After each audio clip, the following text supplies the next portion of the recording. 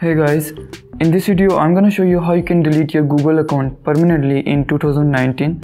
I also made a video about it a while ago, but the method has changed since then, so I will do it again.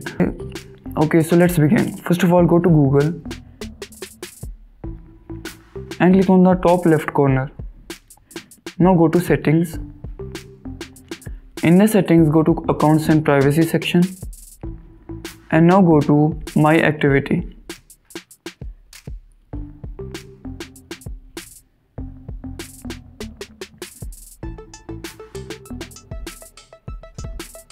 Once here, again click on top left corner, and here you can see the Google account option. Here, click on it.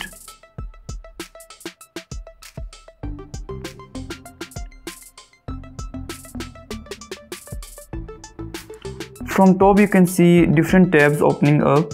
Now click on the data and personalization tab from above and scroll down.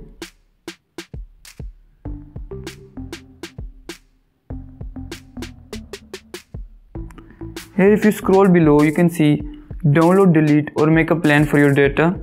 In here click on delete a service or your account and you're done. You just have to click on delete your account option from here. Now just enter your password and click on next to verify deleting your account. Once you delete your account, you have 5 to 6 days to deactivate your account, and if you don't sign in again to your Google account until then, your Google account will be deleted permanently. Alright guys, thanks for watching. If you found this video helpful, please leave a like and subscribe for more videos like this.